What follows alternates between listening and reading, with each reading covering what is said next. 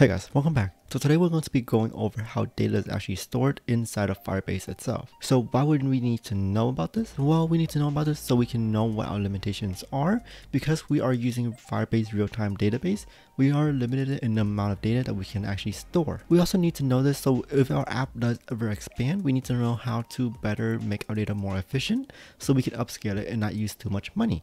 But for now, Firebase does give us a generous free tier which we can take advantage of to build our app. So first, let's talk about the basic unit of measurement whenever we talk about data. So whenever you store data, it's stored as either ones and or zeros. So a singular 1 and or 0 is called a bit. A bit is the most basic unit of measurement you can have. It's either on and or off. Above a bit is a byte. A byte is 8 bits together. And with that, you can store more and more data.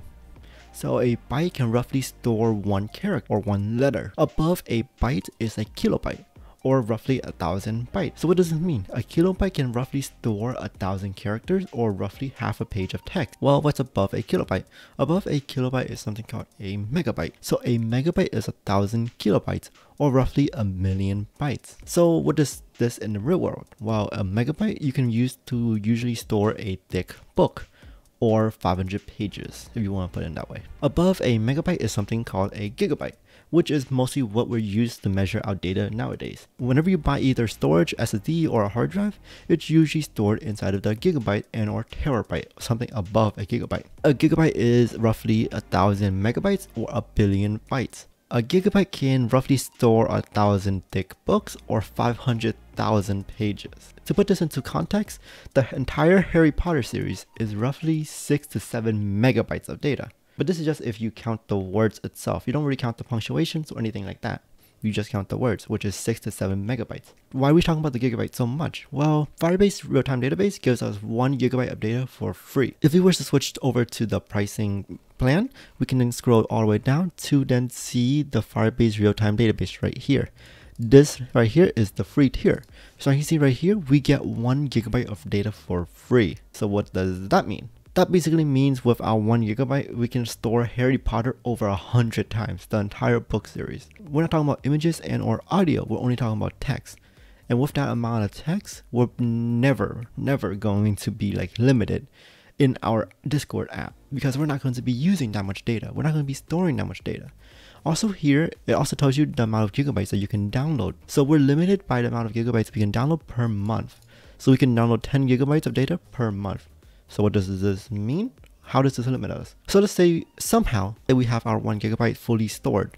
So that means it's completely full. We can then download what Firebase allows us to 10 times that amount of data inside of that 1 month. So yeah, we're never going to be downloading our entire database at once, and we're also never going to be filling it up that fast. Like if like 2-3 years from now, maybe, but in the short term, no. The reason I chose Firebase as a database for us is because it's really affordable to expand your app. So let's say you're building an app and it gets really popular, like thousands and hundreds of thousands of people use it. Well, it's only going to cost you It's only going to cost you $5 more per gigabyte of data that you have. Remember we're talking about that 1 gigabyte of data that we had? Well, you can just double it using $5. So yeah. Also, if you need to download more than 10 times your data, you can just pay an extra $1 for it. So yeah, it's pretty generous, pretty affordable, and the free tier is the thing that always gets charged first. So if you have 2 gigabytes of data, it's only going to charge you $5 flat. So yeah, that's why we chose the Firebase database for our app itself. So using the knowledge that we learned today about how data is actually stored and how we're limited by this amount of data that we use, well, not really limited, right? We just need to take this into account when we're storing our data. We don't really want to be storing like a whole like character descriptions. We want to store that locally.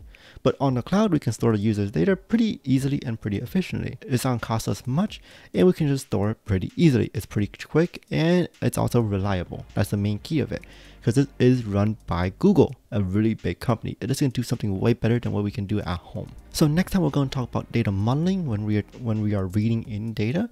But for now, we're going to be writing data next time. But that's it for today. I'll see you guys next time. Bye.